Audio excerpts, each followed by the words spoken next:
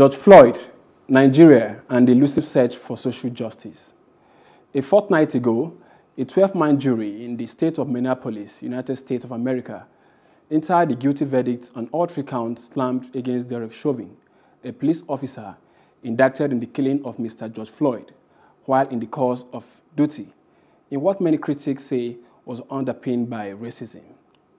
Of course, the sheer eruption of global outrage against the incident last year, even in the middle of the pandemic, leading to the birth of the Black Lives Matter movement in the United States and many other countries around the world, contextualize what it meant for race relations in the United States and the world at large, hence the global outcry for justice.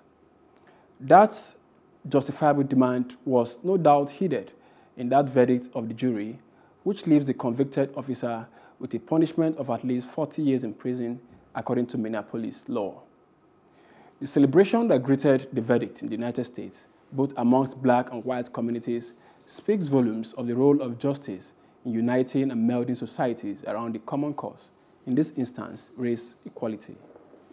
It was Sheikh Uthman Dan Fodio who said that a kingdom can endure unbelief, but it cannot endure with injustice.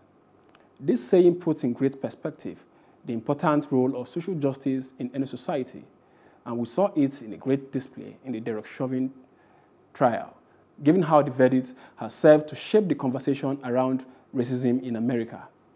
Unfortunately, this is one tool that Nigeria has not been able to properly deploy towards building a just and equitable society that has for too long eluded us.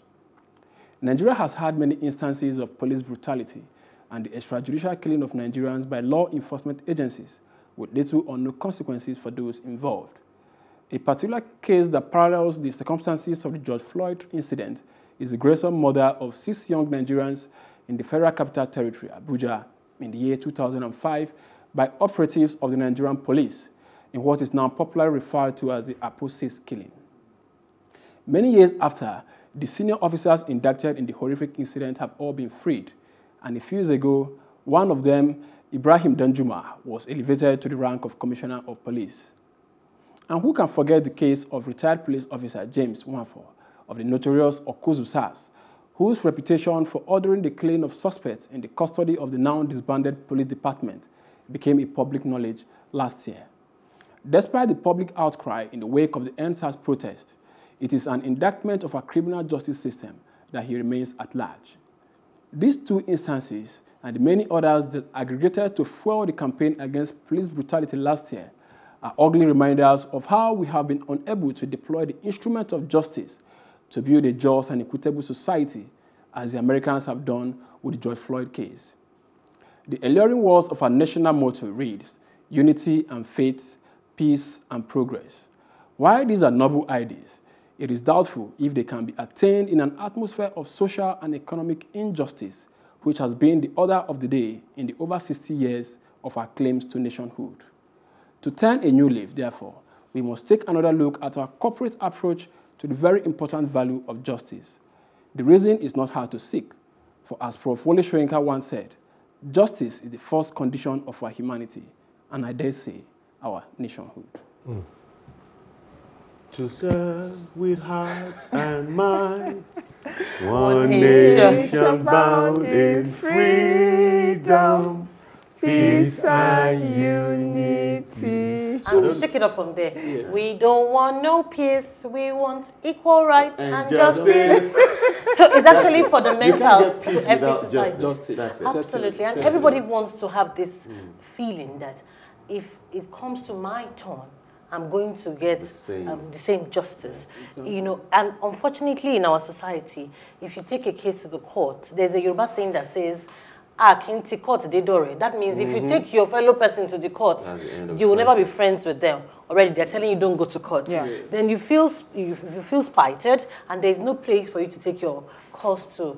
But I don't know where we're going to head towards in terms of justice. I don't have any solution in mind. I think the first place to start is the police. And like I always tell people that you cannot, if you keep complaining about the police, it won't get us anywhere. All right. Because the police themselves, they are handicapped. Number one, I was watching a movie recently where almost everything that happened was played out because they had a camera. Even the George Floyd thing, you had the camera, you had the people who were recorded, and there was an outcry. And that's a place where you had the system. Now, look at it. Even in a country like USA, where you have a system, a structure, George Floyd was not the first person to be killed in 2019 or 2020? 2020. It won't be the last. It won't be the last. Many people were killed after him. There was this guy, this video of a guy that was jogging, and two white guys ran.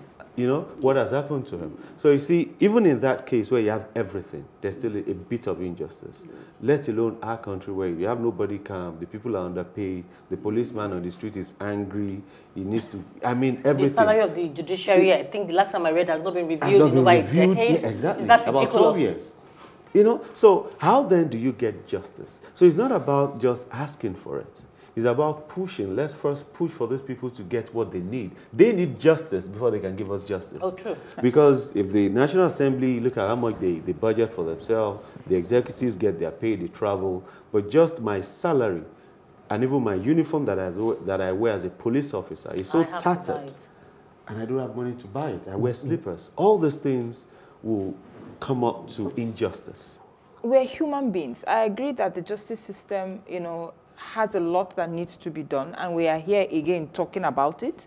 All motion and no movement. So how do we move from the no motion to no movement? I mean, maybe we should employ graduates as police officers. Okay, but let's start from there. Even if you employ the graduates, but there are graduate police officers. Yeah. But yes, a lot of them. Sorry, I'm not even looking at the issue. I want to look at the issue in a larger context. Okay. I want to take it outside the scope of police brutality and all of that. I'm looking at it in the larger context of the Nigerian state and how injustice has been actually, when you look at all that's happened in the country, it ties to the question of injustice. You understand? Whether in the judiciary, whether the security we are facing in the country. Some people have argued that why we have banditry, terrorism, and all whatnot, is because so many persons have been denied justice over a long time ago. And justice doesn't have to be... 6 boys is still flowing. Yeah, so you can imagine, certainly we cannot go to bed and sleep with our eyes closed. The families feel that they have been shortchanged by the Nigerian state. Will you pray for that country if you are the family members? Of course, what will you give them? But also nothing but negative words. Note that when there is no consequence, people will do as they like. So yes, impunity comes when there is no consequence. So one of the big issues for us here is that there's too much impunity, and impunity is the reason some people have been able to even get a hold on power and retain that hold on power, and they would not want to stop it because if you do, they become irrelevant. In a way of wrapping up, I think to the extent that there should be consequences for actions, the institution that has been set up under the Constitution to address feelings of injustice is the judiciary. So I think it has to come back to them because they are the only organ who have the mandate of resolving dispute between private citizens and between government and private citizens. Give them autonomy. Unfortunately, thank you. Unfortunately, the judiciary, for it to be able to function optimally, it has to be independent. Not just be independent, truly independent to be able to function. If you watch the George Floyd trial, you appreciate the judicial process. You see judicial process in action. And I don't know if some of you watched it. So I think if we actually have to solve this problem, we have to a large extent, invest more in our judiciary, make it more independent and primed to resolve issues that come to it. Next topic. Comfort is talking about marriages and divorce after the break. Don't go anywhere.